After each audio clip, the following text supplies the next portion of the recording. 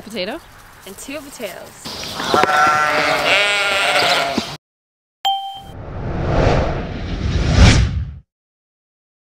Good morning, you guys. It's Monday. Today I thought I would kind of go back to the beginning and just welcome all of you to the channel. I take it for granted you haven't been with me the whole time. A lot of you have come on board maybe in December, maybe in April, or maybe today or yesterday, and I just want to welcome you here. I am a sheep farmer. My name is Sandy Brock. I love working, I love what I do, and I love sharing it. I also love storytelling, and I guess YouTube has just been a really good way for me to really marry the two things I love, which is telling stories and working at the same time. Is it challenging? Yes, it's challenging. Should I be spending my time on other things? Likely, but this part of my work really gives me joy, and I'm just so honored and grateful that you guys are here. Anyways, it is a Monday morning. It is the first day I have truly done chores here for weeks because I've been lambing and I've had Carissa, and I've been trying to give her a lot more hours. Let's just go in and do some sheep chores today, shall we?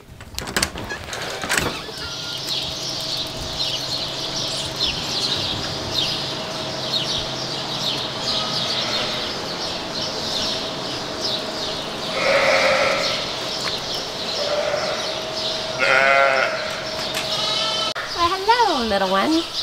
So this one was born yesterday. So Carissa put in the pen for me. So I'll tag this yet today. And I believe we only have, maybe they're all done. We might be done lambing. Need to see what this one's doing. Can you turn around? Thank you. Yep, we are done, guys. That's awesome. So lambing is done. That means tomorrow, you know what I'm gonna do tomorrow? I will do a whole last day of lambing video, and I will have all my final results, or I'll do that sometime this week. So I will let you know how this group did. 2 were never pregnant or absorbed their pregnancies. The rest had lambing issues. So, and you can go back and check out all my lambing, my summer lambing playlist. It's got all that in it, all the lambing details. The lambs look all good.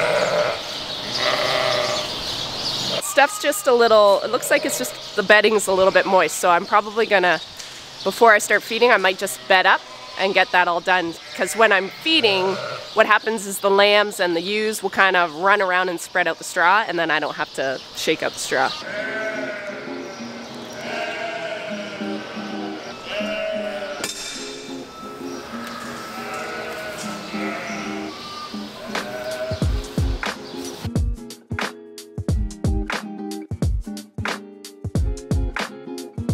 Bedding is almost done, not quite. We keep all our straw in the barn across the road and in our lean-to storage. So I have to run and grab another bale, but before I do that, I thought I would just take a second and fill the creep areas. So creep, for the little lambs that are still lactating on mum, I give them their own little spot where they can go and eat their own grain, their own custom-made ration. It's just a little pellet, 18% protein, and they can just nibble away at that and get on to drinking water on their own, so they're not just 100% relying on mum.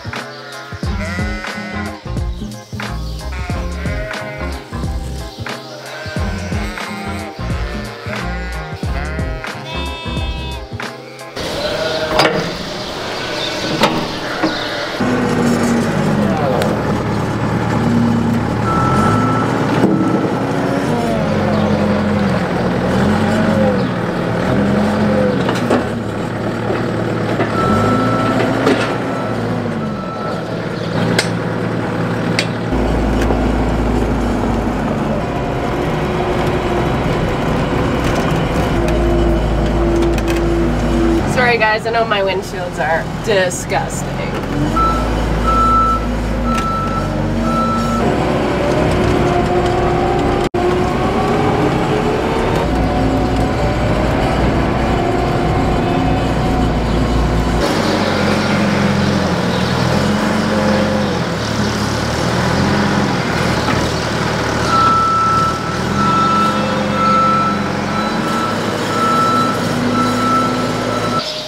Gonna take a couple seconds to scrape up the floor.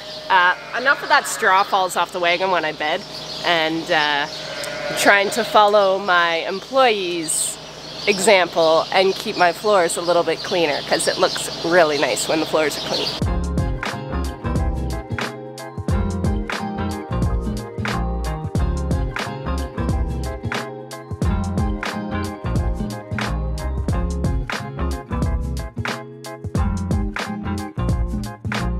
Time to feed these hungry little critters.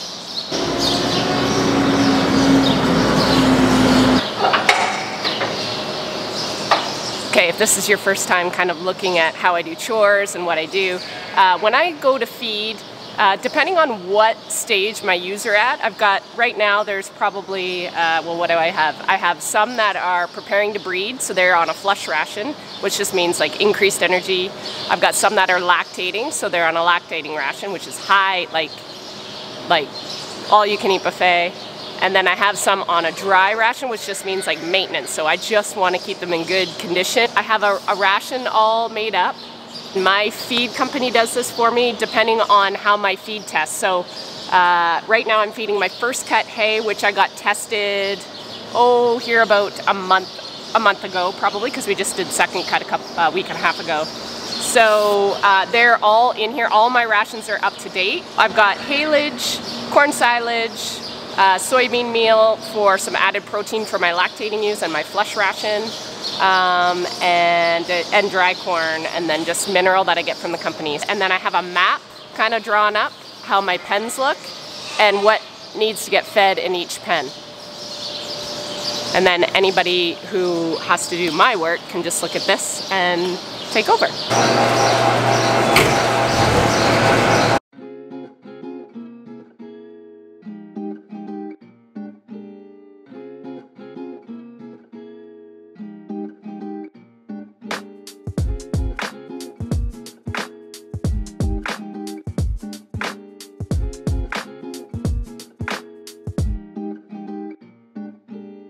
Just gonna get my feed cart ready here.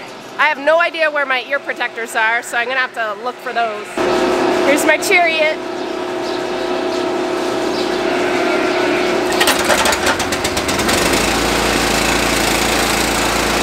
Starts so good in the summer. Here's the inside, so apron chain in there that comes up here, and then an auger here that kicks out the feed here. And it's a high discharge to get in my feed bump, which you'll see.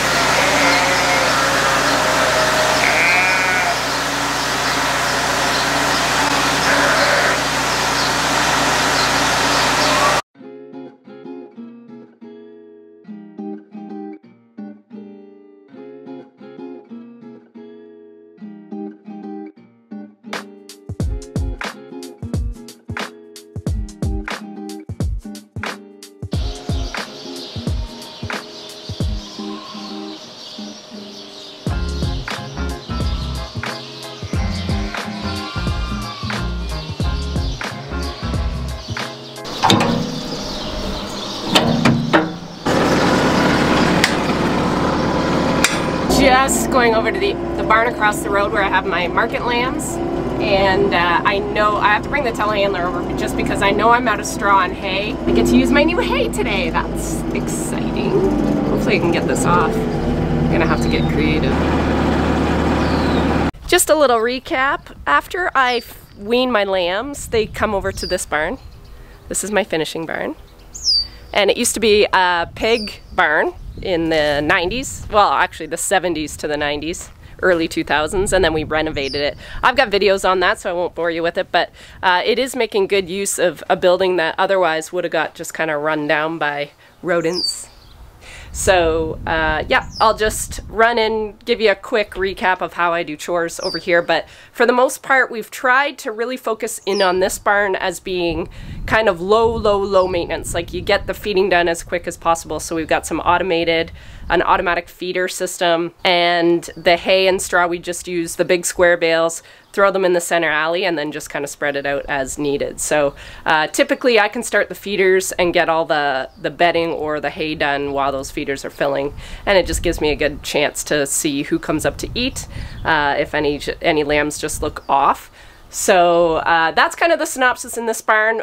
This summer we are going to put in some new ventilation. It's actually getting custom built right now, so that's exciting. The barn across the road I want to do, we just don't have it in the budget this year to be able to do that. So we're gonna see how it works in this barn and maybe replicate it over there. Still haven't fixed anything that's on my wish list. I have to get some new gates. I should fix this door because it's been broken for since I started using this barn. So I usually put my hay and straw just straight down here, but it looks like we're all out.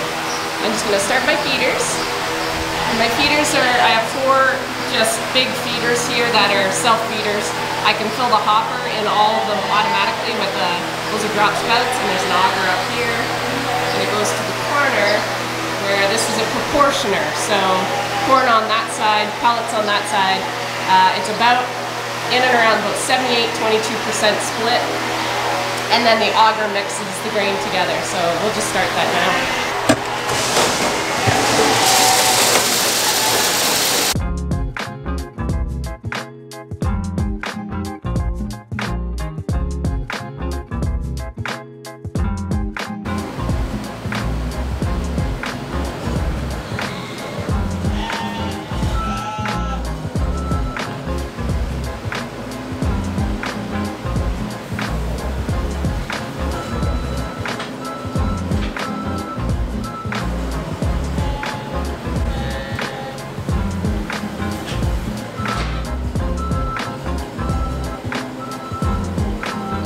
These are all my April lambs.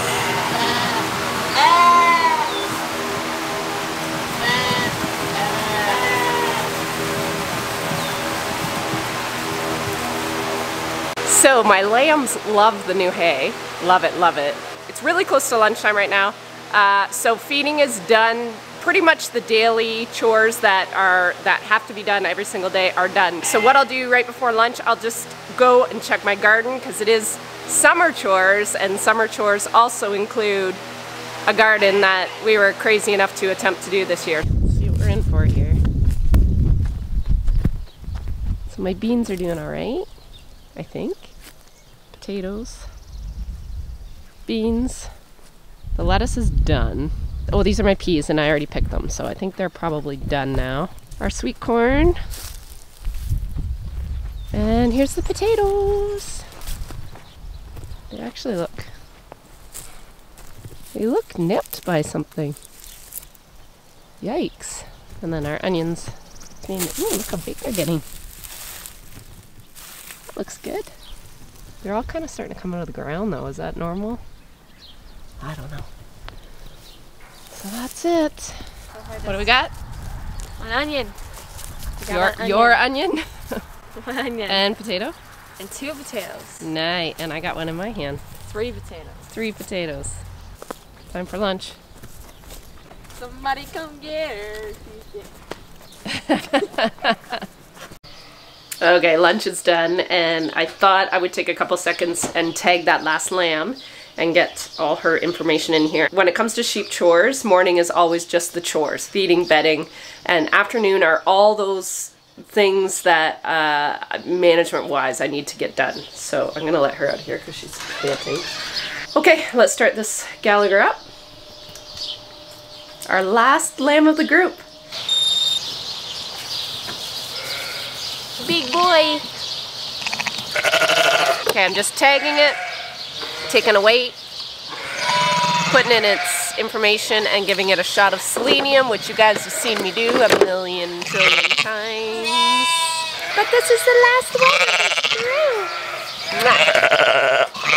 You're fine.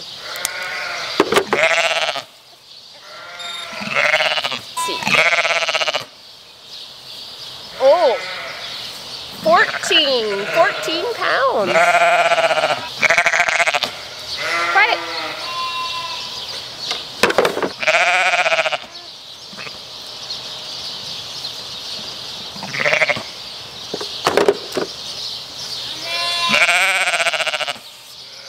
Let's say 92. I don't remember.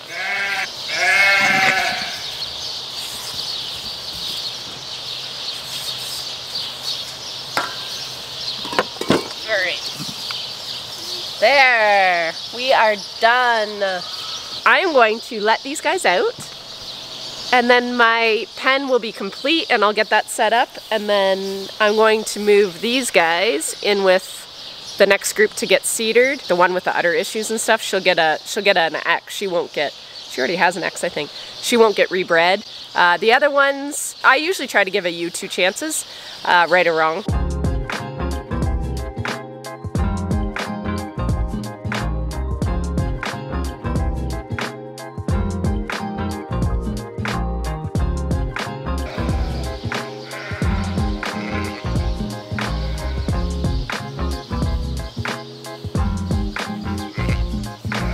One of my favorite things is letting all the lambs out and giving them this wide open space.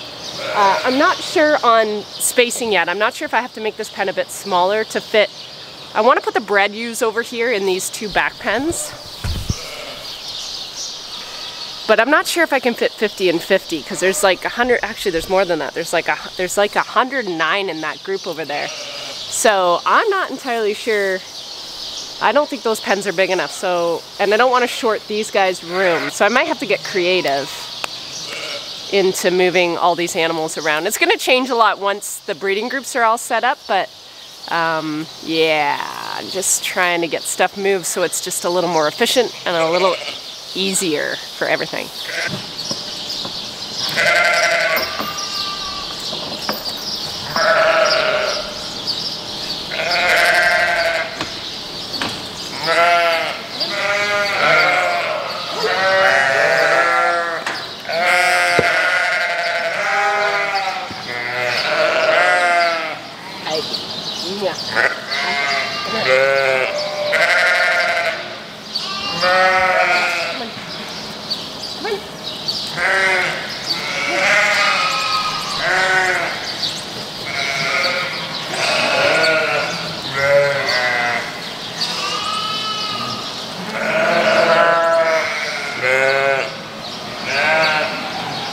Now I'm going to move the ewes that are pregnant. I'm going to move them into the center alley for now and just get them out of the way because I want to move some ewes that are over here into their pen.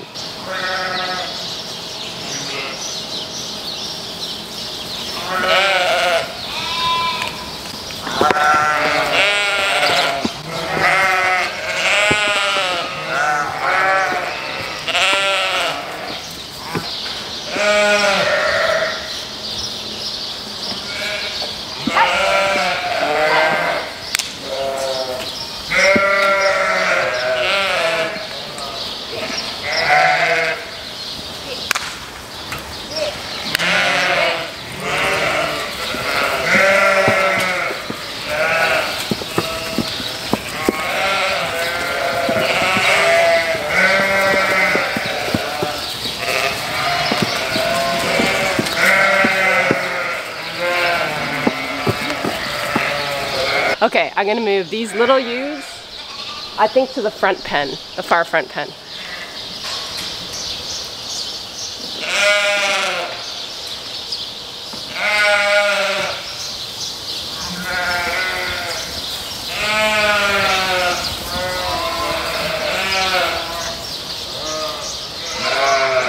everything takes a bit longer when you're doing stuff by yourself because sheep know how to get around you. But my barn is getting quite empty. It's good that I've got quite a few replacement ewes to look at across the road, because come next year I'm going to be really short ewes. But I've got everybody moved, and I think it should make feeding quite good. I did have to separate the pregnant ewes into 3 pens, so these 3 back pens here, but that's okay. And then the rest are pretty organized, I think. That is the afternoon. It's nice not to rush though. It's been just a nice day of getting my feet under me again and not running around with my head cut off. So yeah, chores in the morning and just rearranging my barn, and then the management jobs after this is gonna be kind of nice and smooth now that the animals are all organized. So there they all are.